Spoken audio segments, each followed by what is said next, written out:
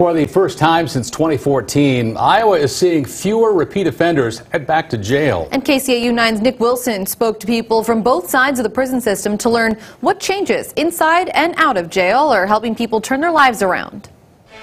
It's our top story at 6. Tim and Sophie, once a person enters the prison system, some say staying out is harder than it seems. Two former Siouxland prisoners said watching other inmates return to jail made them doubtful they could stay out of trouble. I even went back myself.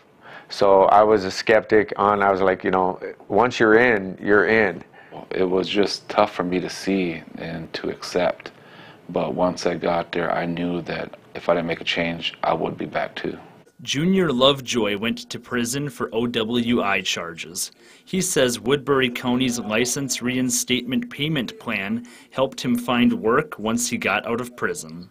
I'm just so grateful for that, because otherwise I wouldn't be able to do the things I do today, whether drive out of town or do the jobs I do. Brian Corey was in and out of prison 4 times in 10 years for drug crimes, but the prison's programs have helped him retake control of his life.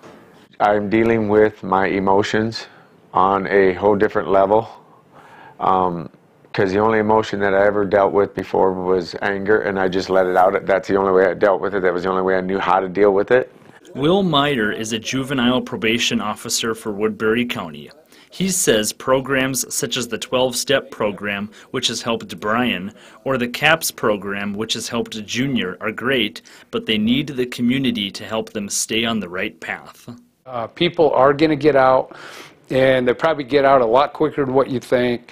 And we need community involvement. We need places for these guys to live. We need places for these guys to work. Once they're out of jail, former convicts face many obstacles on their path, but Meyer hopes community resources can help keep people on the right track. Nick Wilson, KCAU 9 News.